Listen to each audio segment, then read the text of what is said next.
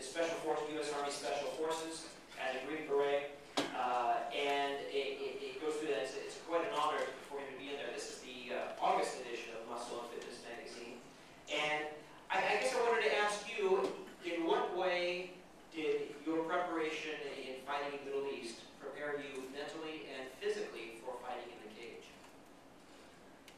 Well, I think this is just fighting. I'm going to be out there with a guy with a black shirt with some latex gloves that's going to protect me.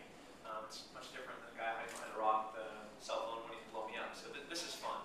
You know, I love fighting. It's a huge sport, and I'm a huge fan of it. So I get a kick out of it. It's totally different. You know, I've been since basic training. I've been called a lot of things. Some mostly bad.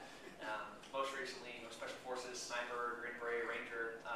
You know, now professional mixed martial artist. You know, but I'm proud to say that I'm a Texan now. I live here.